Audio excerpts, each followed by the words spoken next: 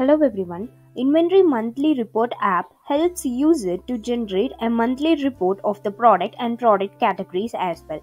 User can print and stock in and out report on the monthly basis.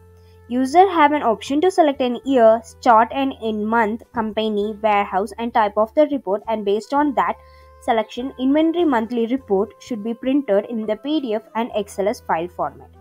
Now let's see how it actually works. So for that we need to get into an inventory. Under reporting we can see an option named Inventory Monthly Report. Let's get into that.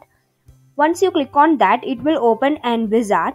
So from here user can select an year, start month and end month, and company, warehouse and type of the report. The type of the report may be in product and product category. Now let's select for the product, and by clicking on the add a line we can add an product. Okay, for which product we need an report. So for that I'm going to add these two products.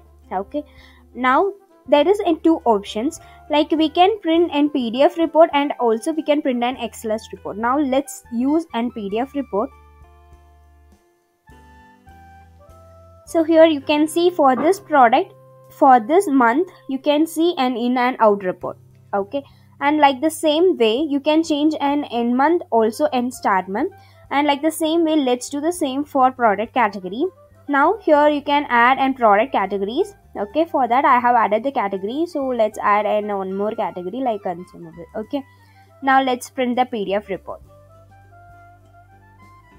Now you can see that it will be print based on the product category wise. Okay, and here you can see the in and out of that particular products. Now like the same way let's print an XLS report. Here we can download the XLS file.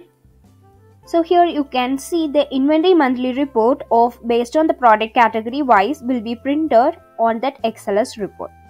And here you can see the overall report of each and every product in this category.